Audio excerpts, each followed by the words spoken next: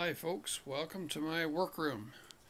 Here's the pan of the workroom. As you can see here on the wet coast, we've got lots of windows to try and let in some light. We've got some storage taking up a lot of the space, and more windows on three sides. So therefore there's not really a lot of space to put up a pegboard.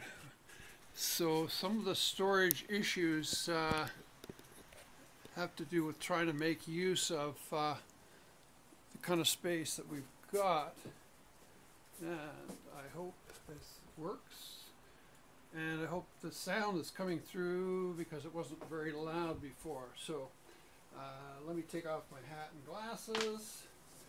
And so the first issue is one that's bothered me for a long time, and that is storing cords on power tools, on drills, routers,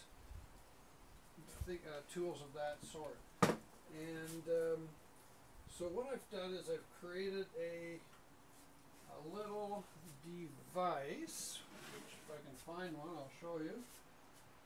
Here we go. And this is on a small hammer drill. And what this is called, I've called it a snubby, whatever, pick a name. And the idea is that all it does is secure the loose end of the cord to the fixed end of the cord. Now a lot of drills and so on, power tools, used to have a little device on them, a little part of the cord that tucked, that grabbed onto the fixed part of the cord, and you could hang it up from there. But almost none of them seem to now. So all this little guy does is holds these two together.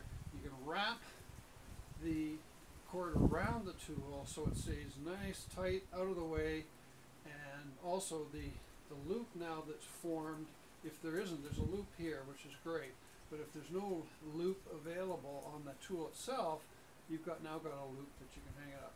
And when you throw the tool in your tool bag to take to the job site, even if it's around the house, this cord is going to stay nice and tight and out of the way. It's not going to get all tangled around with the rest of the cords in the bag.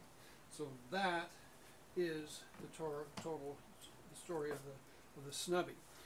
The other tool I want to show you is